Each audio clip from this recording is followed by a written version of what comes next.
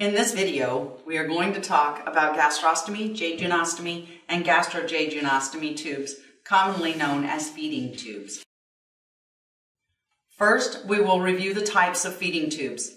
Then, we will discuss the daily care and maintenance of your tube, common issues or complications that may arise, and finally, look at some frequently asked questions.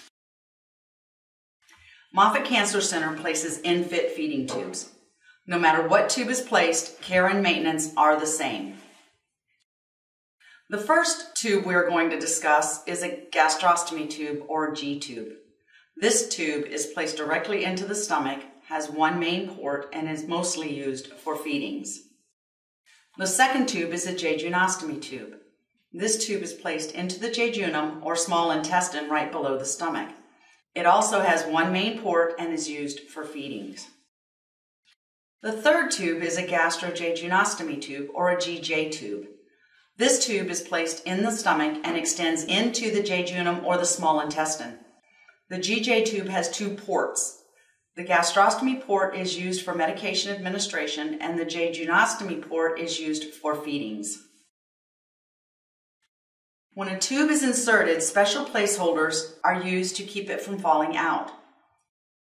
Inside your body is a balloon that is inflated during the procedure. The white port on all of the tubes is used to inflate the balloon when the tube is placed. You should never put anything in the white port.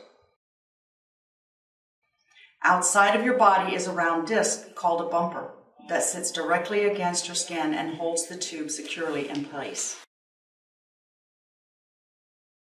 You'll also notice 2 to 4 round buttons around the outside of the bumper. These buttons are stitched in place. When the stitches dissolve, the buttons may fall off on their own.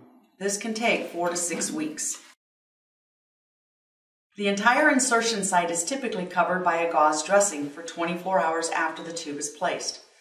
You may not eat or drink anything for 12 hours. If your doctor allows it, you may take medications by mouth with small sips of water only.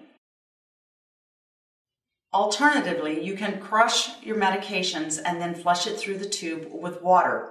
Speak to your dietitian or pharmacist about which medications you can crush and how to crush them. Also, if your doctor allows it, you may have clear liquids or feedings beginning 12 hours after the procedure. The important thing to remember is to follow your doctor's orders. Now we'll talk about daily care and maintenance that are required in order to keep your feeding tube in good working order. Every day you will need to clean and check the area around the tube, clean the tube connections, secure the tube, and flush the tube. We will start by showing you how to remove the dressing 24 hours after the procedure and how to clean around the tube site. Begin by washing your hands well with soap and water.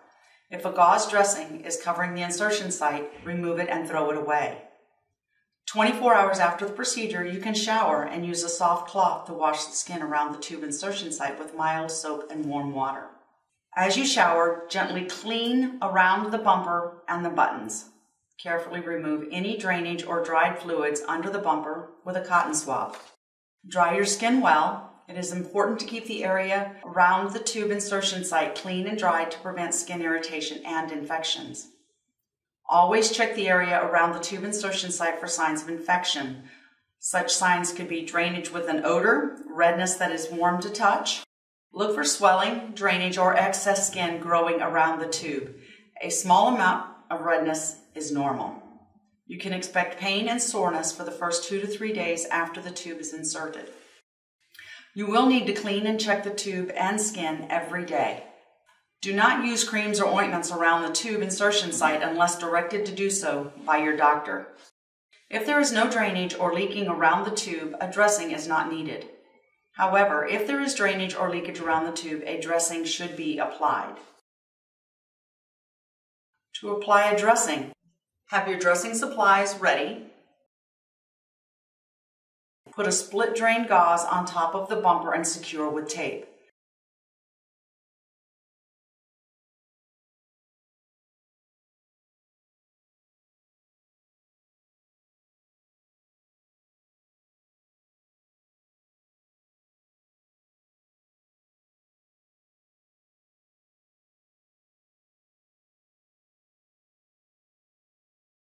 Remember, do not put dressing under the bumper. This increases the risk of skin irritation and infection. Cleaning the tube connection. With a soft toothbrush or equivalent, gently clean the inside of the end of the tube where the syringe connects with water. Securing the tube. It is important to secure the feeding tube in an upright position to prevent pulling and tension. Tension on the tube can cause injury to the insertion site, making the opening wider, which can lead to leakage or dislodgement. Flushing your tube. It is important to flush the tube every day, even if you aren't using the tube for feeding or medication.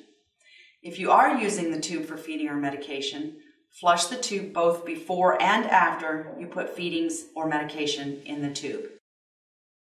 To flush the tube, you will need an in-fit syringe and 60 milliliters or 2 ounces of room temperature water. Start by removing the plunger and the cap from the syringe. Fold over or pinch the end of the tube with your fingers to prevent leaking. Remove the cap from the tube. Attach the syringe to the end of the tube. Push in and turn clockwise or to the right to secure syringe to the feeding tube. Pour the water into the syringe. The higher you hold the syringe, the faster it flushes. The lower you hold the syringe, the slower it flushes. Pinch the end of the tube again with your fingers and remove the syringe. Turn the syringe counterclockwise or to the left to remove it. Recap the end of the feeding tube. Clean, rinse, and dry your supplies after each use. Taking medications through the feeding tube. If possible, take liquid medications through the feeding tube instead of pills or capsules. Some medications only come in pill form and can be crushed and mixed with water so you can take them through the tube. There are other medications that only come in pill form that are not effective if they are crushed. It is important to speak with your doctor or pharmacist before crushing and placing any medications in the feeding tube. Troubleshooting common feeding tube issues. It is important to know when to call your doctor and how to troubleshoot common issues that may arise. Leaking or drainage around the tube.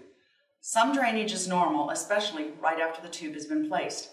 Your body position is very important. Place your body at a 45-degree angle, slightly reclined, when using the tube feeding or taking medications. This will decrease pressure inside your abdomen, which can contribute to leaking or drainage. Check that the bumper is close to the skin, at least 1 finger's width from the skin, to help keep the tube in place. Blocked and clogged tubes. A blockage can be caused by a buildup of food or medicine in the tube, or by body fluids drying around the opening of the tube. To clear a blockage, flush the tube with 30 milliliters or 1 ounce of warm water.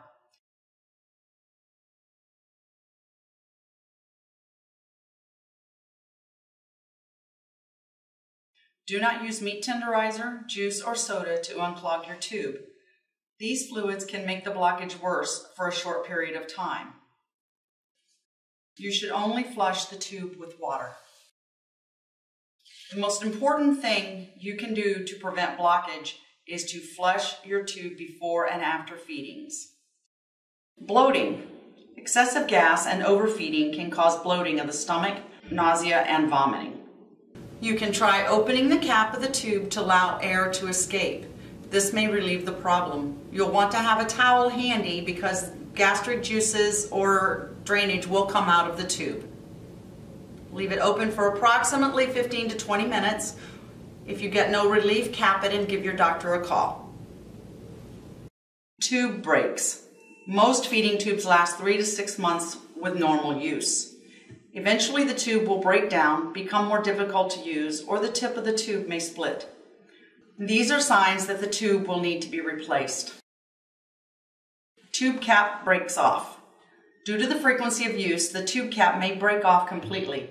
Do not worry if this happens. The tube can still be used for a short time with the emergency infit cap that has been provided to you. This is a temporary fix. Your tube will need to be replaced, so you need to call your doctor to schedule a replacement.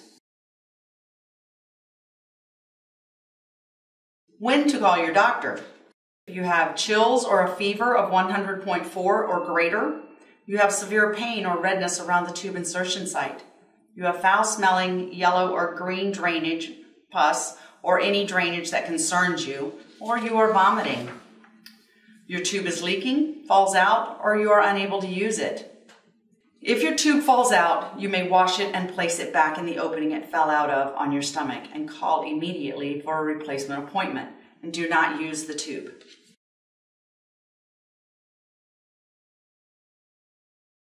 Frequently asked questions.